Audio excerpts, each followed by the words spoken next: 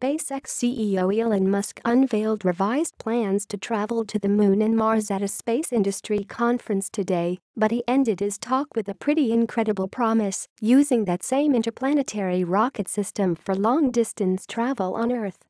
Musk showed a demonstration of the idea on stage, claiming that it will allow passengers to take most long-distance trips in just 30 minutes and go anywhere on Earth in under an hour for around the same price of an economy airline ticket.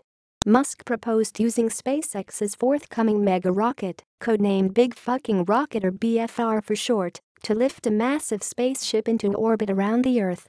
The ship would then settle down on floating landing pads near major cities.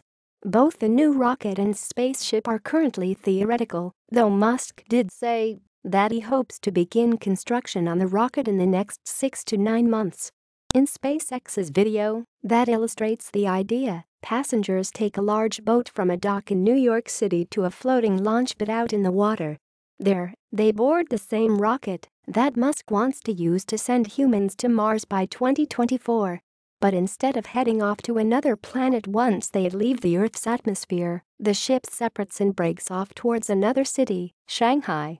Just 39 minutes and some 7,000 miles later, the ship re-enters the atmosphere and touches down on another floating pad, much like the way SpaceX lands its Falcon 9 rockets at sea.